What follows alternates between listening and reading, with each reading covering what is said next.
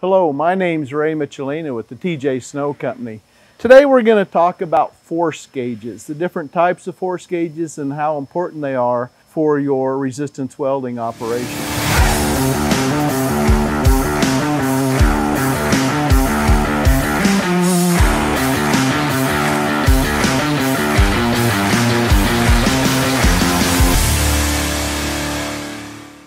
We're going to start out with our digital type of force gauge. The first thing we want to do though with our welder is make sure that it is in no weld.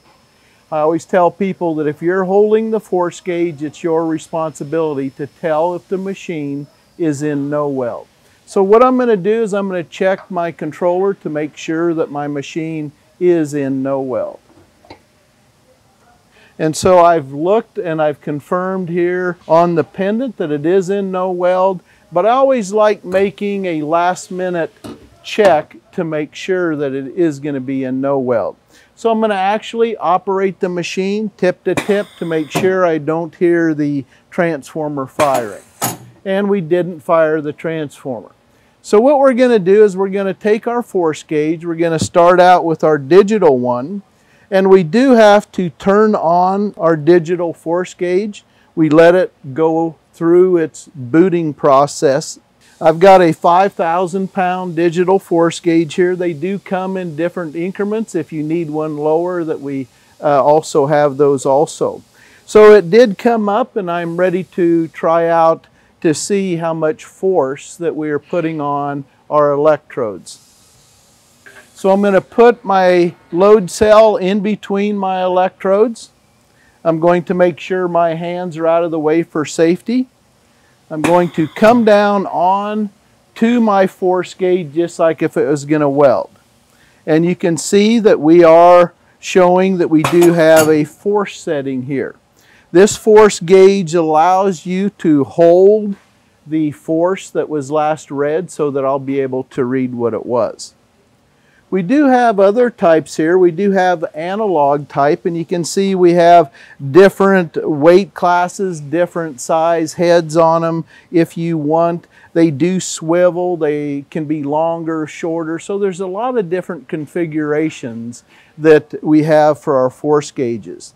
So I'm going to take my first one. This is a 5,000 pound analog type force gauge.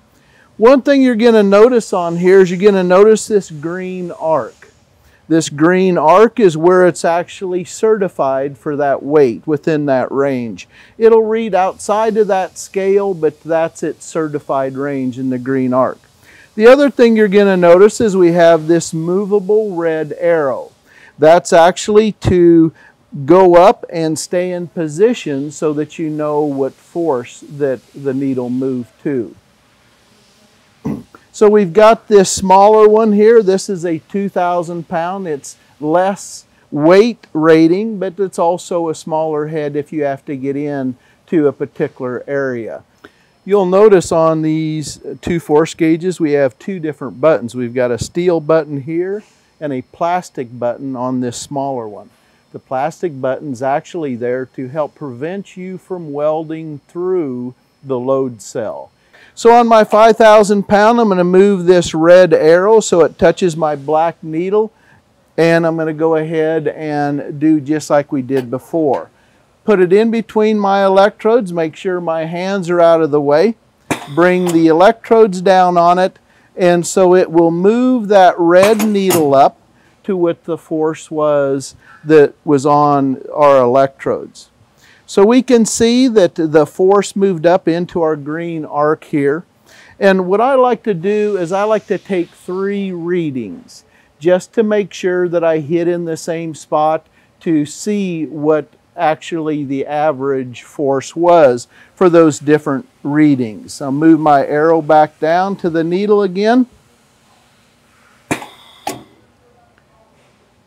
And see what force it comes up. It came up to the last one that we had.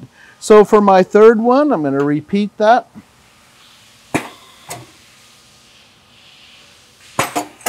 And you can actually see here, this one was a little bit higher, and that's probably where I hit down on my load cell here. So we want to see what force that we have out here at our electrodes. Force is one of our main ingredients that we have for a resistance welding nugget. We have force, current, time. That's the ingredients that goes into making that nugget. So it's important we know what the force is out here at the electrodes. We can take a measurement on our cylinder and we can do a calculation to see what the force would be out of this cylinder. But just like on this welder, this is a press type welder, we've got a lot of material here in head weight. Head weight is the stuff that's hanging off of this cylinder here. So that's in addition to what the force that will be out of the cylinder.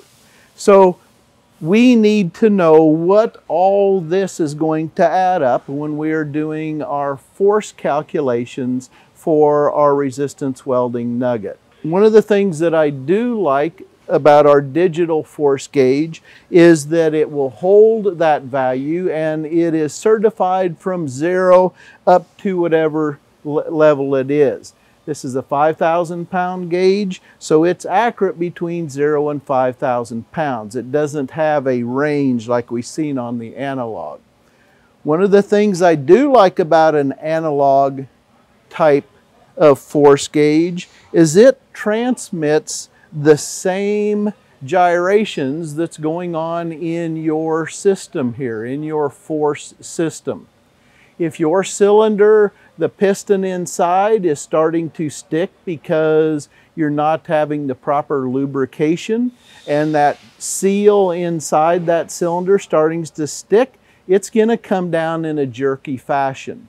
I'm going to see that in this needle because that needle is going to show that jerky action also.